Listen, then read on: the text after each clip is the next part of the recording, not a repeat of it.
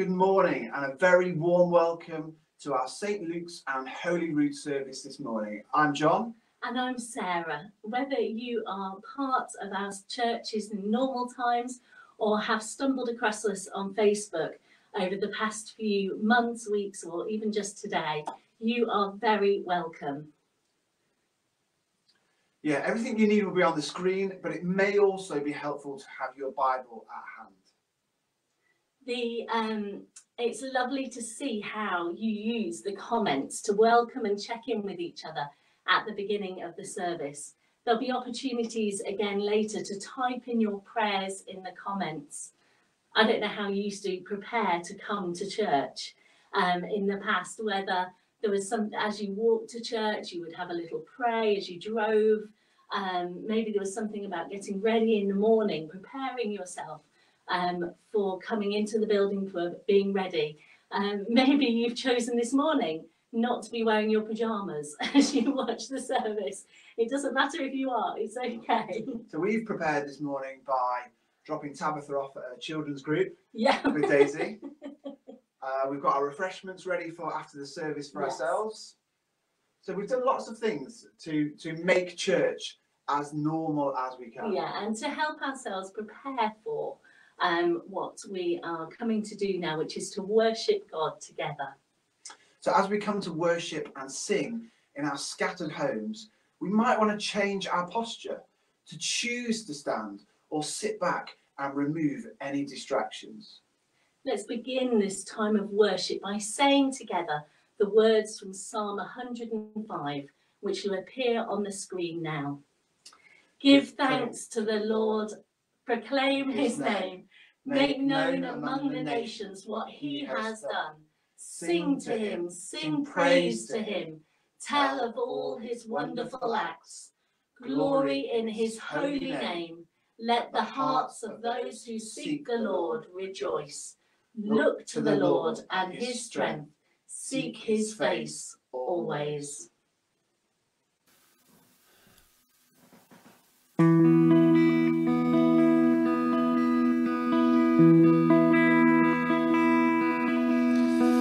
Be thou my vision, O Lord of my heart, nor be all else to me save that thou art. Thou my best Lord in the day or the night, waking or sleeping, thy presence I love. Be thou my wisdom, be thou my true word. I ever with thee, and thou with me, Lord. Thou my great Father, thy child let me be. Thou in me dwelling, and I walk with thee. Riches I need not, nor man's empty praise. Thou my inheritance now and always. And thou only, the first in my heart. High King of heaven, my treasure thou art.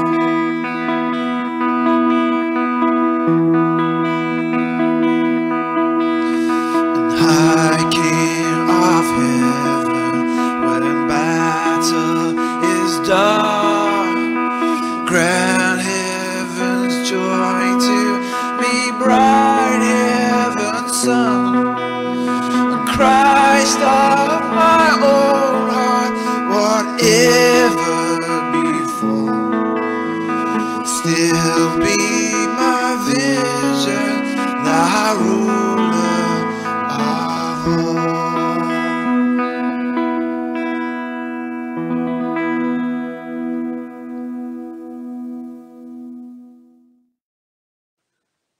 Lord, let our vision be fixed on you. We are sorry for the times when we have fixed our eyes on other things. When we haven't trusted you to help us, protect us, and equip us. We acknowledge our own need to be in control rather than relying on you. May Almighty God have mercy on us, forgive us our sins, and bring us to everlasting life. Through Jesus Christ our Lord. Amen. Amen. So this week we had Jen Perham and little Josh come and stand at a sociable distance in our garden to be interviewed in what is possibly the least hospitable manner ever known. Yeah, absolutely. In normal times, having someone over who's just had a baby would mean offering them a cup of tea, a comfy chair to feed in, and maybe an offer of a slice of cake. But instead of that, Jen and Josh arrived in the rain. They stood by our kitchen window to video this interview. And in normal times, we'd have loved to have met little Josh at church all together. So here he is with Jen's story from lockdown. So Jen, what have the last few months looked like for you? Well, slightly different to normal, but I think that's everybody's anyway. Yeah, lockdown with a newborn. It's interesting. Lockdown pregnant was annoying because I didn't enjoy suddenly being high risk and having to be shut in. But then with a newborn, it's a whole different level of interesting. And what you normally do and go and see people to keep sane, or people come to you, or you can't do any of that. Even just the midwives appearing in PPE in your house, and it's all just been different. And the plans we put in place for Hannah to be entertained and happy while we had a newborn at home with going out to forest school and things, that all got cancelled, so she couldn't go. So a balancing act, chaos. Yeah. And do you want to introduce your... So this is Josh. Josh, you need to say hello to St. Luke's, because they've probably all been desperate to know about you. So yes, Josh, who's now 7 weeks old, I think. Yep, 7 weeks old. Yes, it's fun and games. Oh, and in amongst the busyness of very little ones, how have you seen God at work in this time?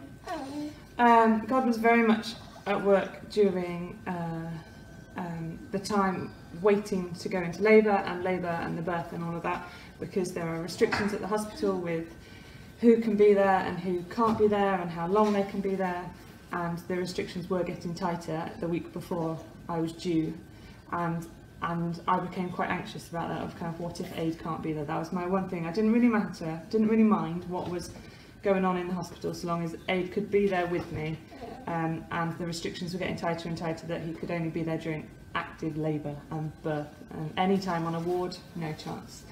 So, and Aid was there the whole time. So after Josh was born, you're meant to be transferred to a ward to do the checks and things, and partners meant to leave. There was no space on the ward, so we stayed in labour suites and were discharged, the three of us together.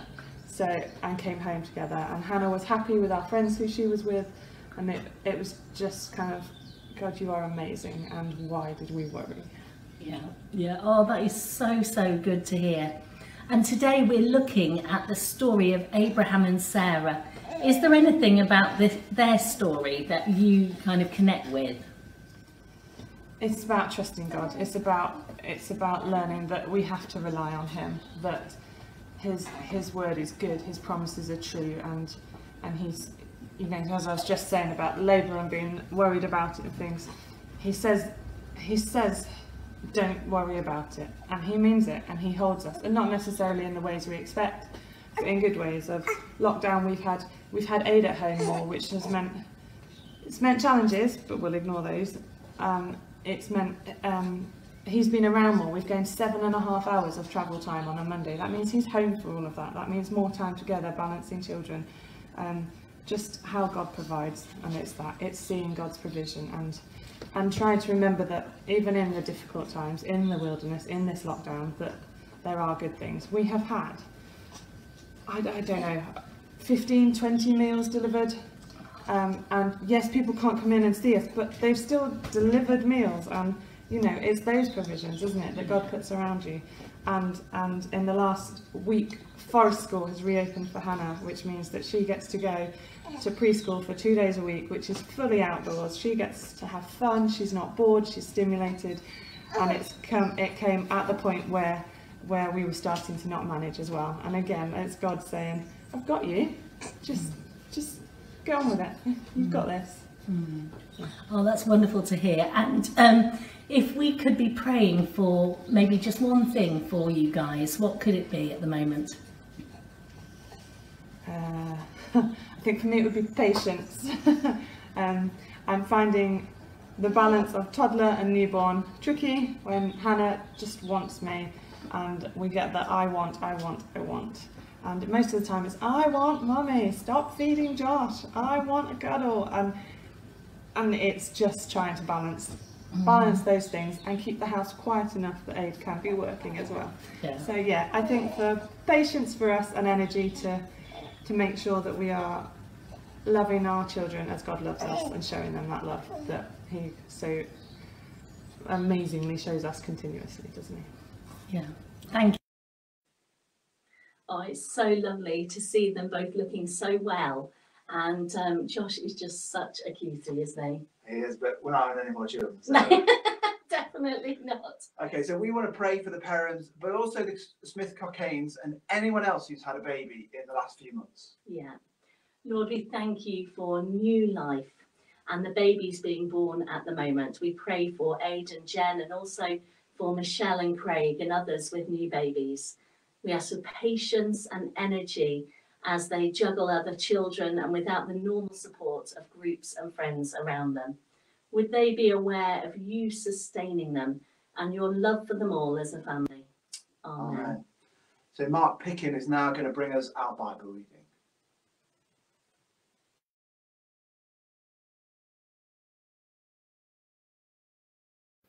Good morning. This morning's reading is from Genesis chapter 12, first 9 verses, and I'm reading from the NIV, but using the Hebrew phonetic for the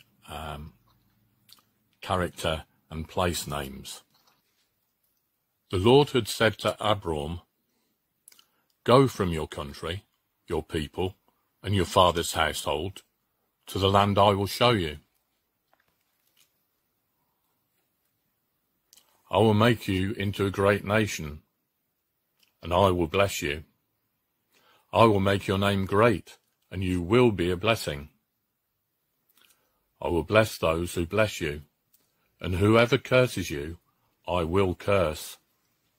And all peoples on earth will be blessed through you." So Abram went, as the Lord had told him, and Lot went with him. Abram was 75 years old when he set out from Choron. He took his wife Sarai, his nephew Lot, all the possessions they had accumulated, and the people they had acquired in Choron, and they set out for the land of Canaan, and they arrived there. Abram travelled through the land as far as the site of the great tree of Moreh at Shechem. At that time the Canaanite were in the land. The Lord appeared to Abram and said, "To your offspring I will give this land." So he built an altar there to the Lord, who had appeared to him.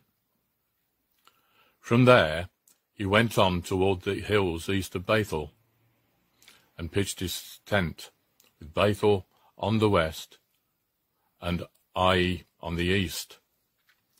There he built an altar to the Lord, and called on the name of the Lord.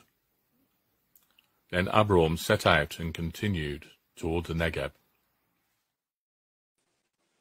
Thank you, Mark. Today we begin our series on the patriarchs, the forefathers of our faith, how they coped with and thrived in the wilderness, and what we can gather and learn from them today. And of course, we are starting with Abraham, or Abram as he's referred to at this point. Abraham meaning father, and Abraham meaning father of many. But even Abraham has a backstory. He comes from somewhere. So although we are looking at God calling him today and giving him not one but 6 incredible promises, we need to start by looking from where he came. You might want to follow in your Bibles as we do. I will use my handy visual timeline. So here's Abraham. We could look at the passage just before this. In Genesis 11, which tells us about Abraham's father, Terah. But actually we learn even more if we go back further still to Genesis 4 and the birth of Seth. It's as he's born that we're told that the people began to call on the name of the Lord. A few generations later, and we have Enoch in Genesis chapter 5, verses 22 to 24, who we are told walked faithfully with God. Then his great-grandson Noah, here we are, who found favour with the Lord in a world displaying wickedness, chapters 6 to 8. And then from Noah's son Shem, we go through to the generations, all through the generations to Abraham's father, Terah. If you look at chapter 11, verses 27 to 32, we see the context of Abraham's call. We learn first that this line from Seth, a family who walk with God in amongst a troubling time, is about to end at Abraham. As Sarah, or Sarai at this point, is childless. Those worshipping the one true God, walking with him, are like a tiny, flickering candle flame in the darkness, and it's about to be snuffed out at Abraham. This is surely the end. The second thing we're told is that they have settled short of where God wants them to be. They were going to Canaan, the promised land, but they settled in Haran. So it's in this moment of being in the wrong place and about to end completely that God speaks, and all is changed. The first thing God says to Abraham is go, or in some possibly more accurate translations, get yourself out or get out. God wants Abraham to keep moving, keep pressing on to the promised land. The second thing he says is this wonderful set of promises. I will make you into a great nation and I will bless you. I will make your name great and you will be a blessing. I will bless those who bless you, and whoever curses you, I will curse, and all the peoples on earth will be blessed through you. I wonder what Abraham thought when he heard this. I wonder if the scale of the promise was too vast to fully understand, and if instead he simply heard within the promises, you will have a son. Surely that is implied in the fact that from him a great nation is going to be built, and it certainly must have been foremost in his mind. This is a personal promise to Abraham, but this is also a huge corporate promise too. It means there's not an ending on our line here after Abraham, but the promises propel us on through time and generations. Matthew chapter 1 tells us where they lead. 14 generations to King David, and then 28 generations to Jesus, who is the ultimate promise to us, and all people on earth as well, he calls us joint heirs with him, his brothers and his sisters. I love the TV programme This Is Us. It's utterly perfect. And it follows generations of the same family jumping back and forth through time. The soundtrack is wonderful and it helps you keep track of which era you're in, as do the haircuts and the ages of the family. But in each telling of the same story, there are threads that carry on through the generations, the same themes like family, love, human weakness, so many. As we move from Abraham to Jesus, the invitation is for us all to come and join and follow him. And he ties us into this family line of God. And so the line continues with those who choose to tie themselves into. We carry on to Acts 7 and Stephen's passionate speech before he's stoned to death. He's speaking of Abraham, tying himself into the story of Abraham's call to leave Haran and trust in the promise made by God. We go on still to a letter written by Paul to the Romans, in particular chapter 4, tying himself and those receiving his letter into the story of Abraham through to Jesus. And then the writer of Hebrews, also tying himself into this story as he points to the faith of Abraham. If we were able to take communion at the moment, we might be saying the words, this is our story, this is our song. And it is. This line that meets perfection in Jesus is our story and our song. I have a really wonderful family, big wider family, lots of people, and I know where I came from, the places, the stories, the people, all my history. John doesn't. He has no idea who his parents were, their story. And then obviously beyond that, who his grandparents were, the places that were significant to his history. But this is our story and our song. Together, we share this, whatever family looks like for you, good and bad.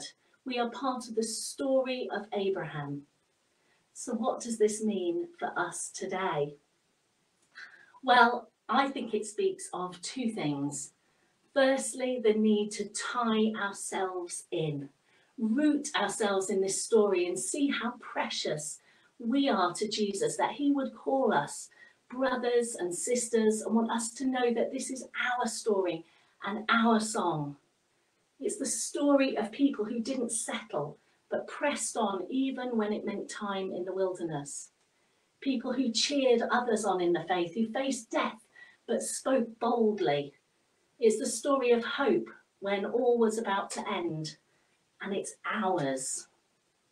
How we tie ourselves in might look like being part of a pastoral cell or a small group, connecting with others, making time to read the Bible, familiarising ourselves with this powerful, world-changing story that invites us in. It's praying. It's choosing each day to press on. Eugene Peterson says we are to be pilgrims, not tourists. Tourists just go and look around, observe, visit before going back home again. Pilgrims are on a journey ever upwards, seeking deeper relationship with God. Pilgrims tie themselves into the story of faith.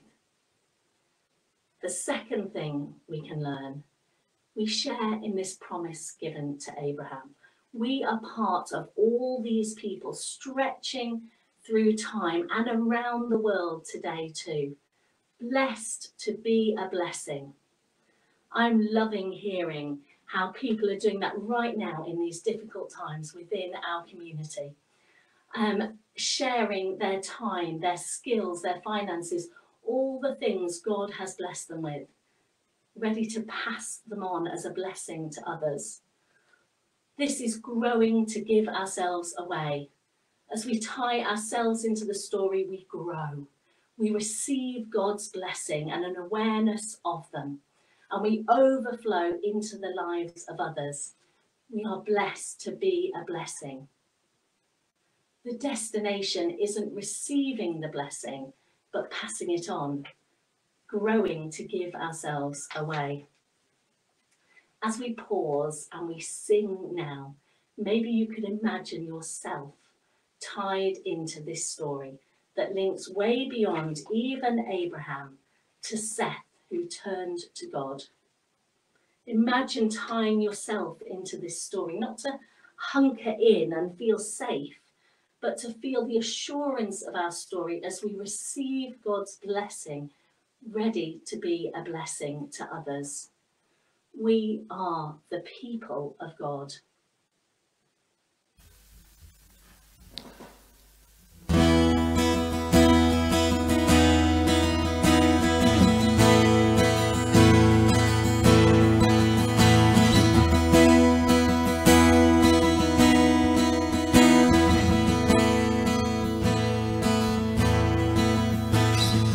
We sing your song when our passion is fading. We sing your song in a thirsty land. We sing your song when the darkness surrounds. We sing your song over and over, and we are the people of God. We're humbled and in awe through the fire and the rain. My God will never change. Kingdoms will fall, but through it all, we are the people of God.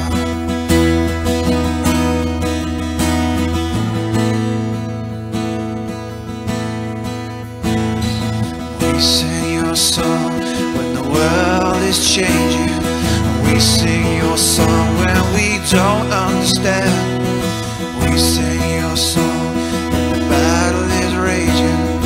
We sing your song over and over, and we are the people of God.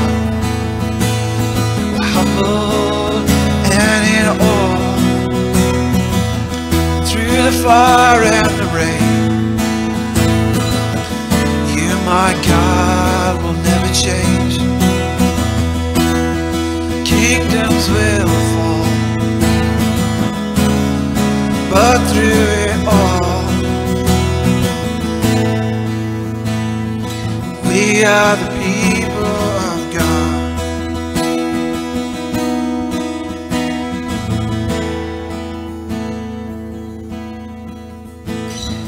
We sing your song in the stillness of night, and we sing your song when the future's uncertain.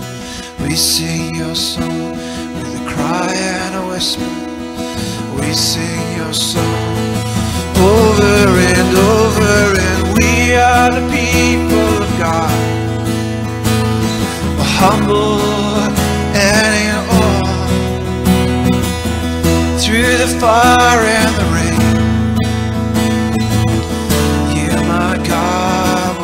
Change. Kingdoms will fall, but through it all, we are the people of God.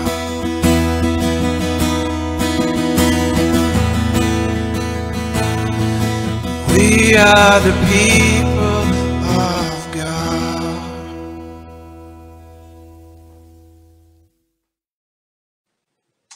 Every Friday for weeks now, Claire Allen and Matt Nichols have led a Friday tea time Zoom for our Elevate Kids group. So last week, you can see from this picture that they used cutouts from their hands to think about how they could show compassion. They thought up ways that they could be a blessing to others, passing on all they had received from God. As we come to pray now, let's do the same. If you could use the comments bar to type in who we want to know God's blessing at the moment. As you do, we will start to pray. Lord, we thank you that we, like Elevate, can use our hands to be a compassionate people by phoning someone, writing a card, helping to cook a meal, or just giving someone a wave from a sociable distance. Thank you that by doing this, we may help in showing them their connectedness to your story, Lord. We thank you for Claire and for Matt, blessed by you and choosing to be a blessing to the children of Elevate.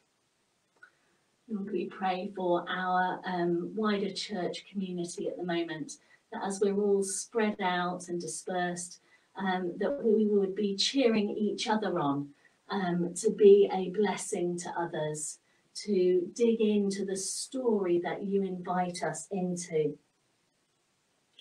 And Lord, we pray for our world, a world that is in need of compassionate hands, a world that is in need of reminding of your blessings.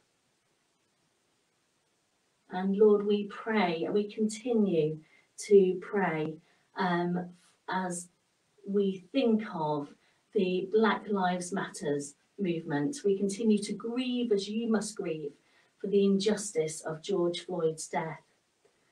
We examine our own hearts and pledge to listen and understand our neighbours of all races and seek to speak out against racism and all forms of injustice in our world.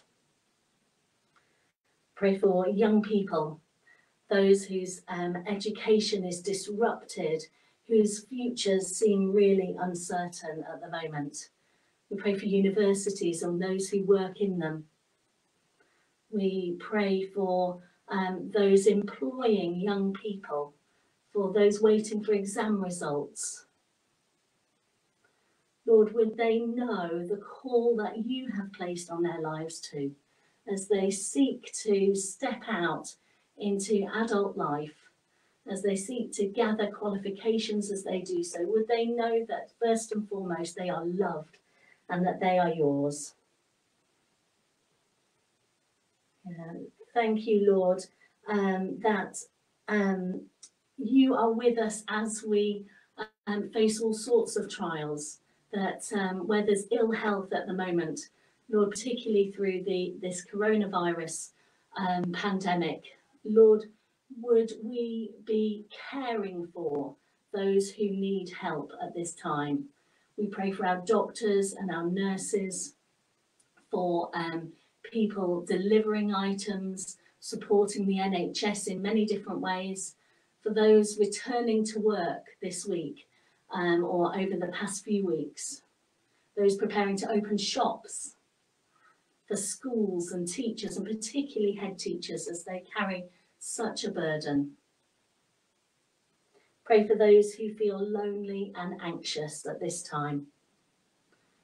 Would they know your presence and your peace with them?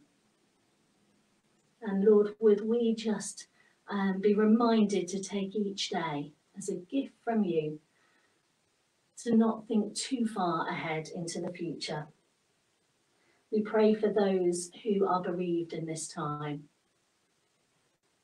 who might have lost all support around them as well as they face real sadness and loss. Thank you, Lord, that you are with them.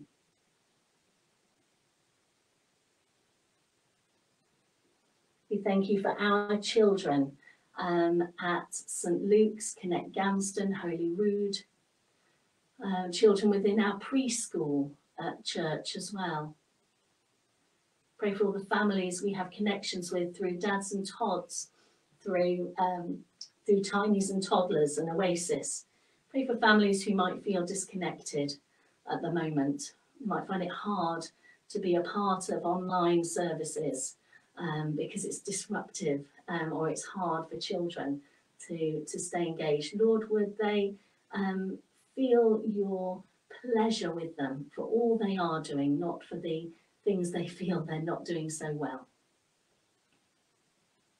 Equip us and help us, Lord, and help us as well to stretch our gaze further afield into our world, where there may not be health systems that are as robust as ours, where there might not be joined up support and care for people, where there may already be crises happening, famines and unrest. Lord, would we not keep our eyes totally in our gardens, in our backyards, but would we look way beyond to a world that you love? Let's gather all our prayers together now in saying the Lord's Prayer. Our Father in heaven, hallowed be your name. Your kingdom come, your will be done, on earth as in heaven. Give us today our daily bread. Forgive us our sins, as we forgive those who sin against us. Lead us not in temptation, but deliver us from evil. For the kingdom, the power, and the glory are yours, now and forever. Amen. We have our first Zoom worship night happening this Wednesday night. An email this week will tell you all about that. Next Sunday, there are services at 10 a.m. and a Connect Gamston service at 3 p.m. But now let's stand or sit where you are and continue to worship together.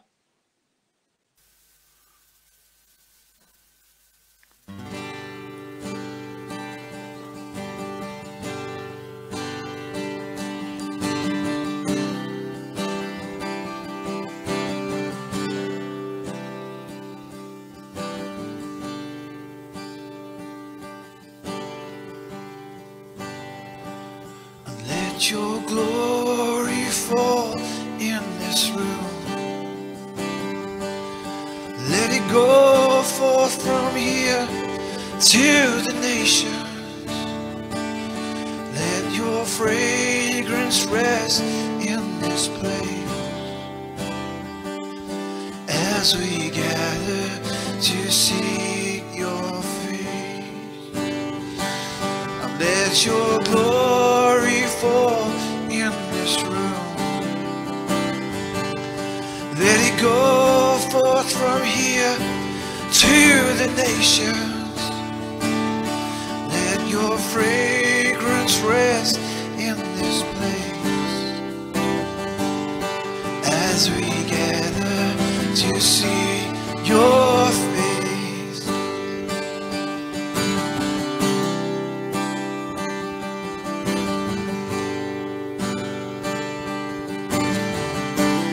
Father of creation, unfold your sovereign plan. Raise up a chosen generation that will march through the land. All our creation is longing for your unveiling of power.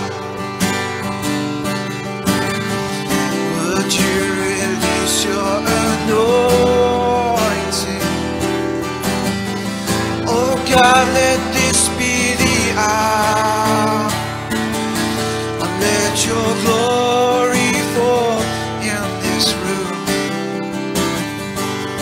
Let it go forth from here to the nations. Let your fragrance rest in this place as we gather to seek your face.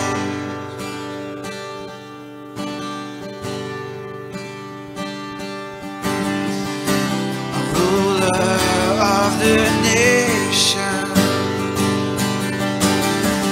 the world is yet to see the full release of your promise, your church in victory. Turn to us, Lord, and touch us. Make us strong in your might. Overcome our weakness, that we could stand up and fight. And let your glory fall in this room. Let it go forth from here to the nations. Let your fragrance rest in this place as we gather to seek your face.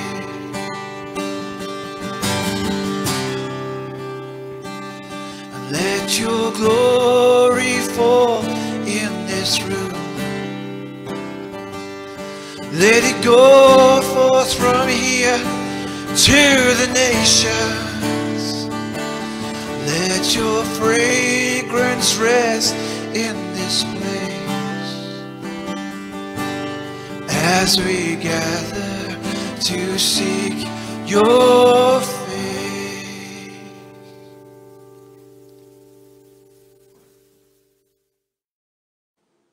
You should have received an email with the details for our Zoom refreshments at 11 a.m.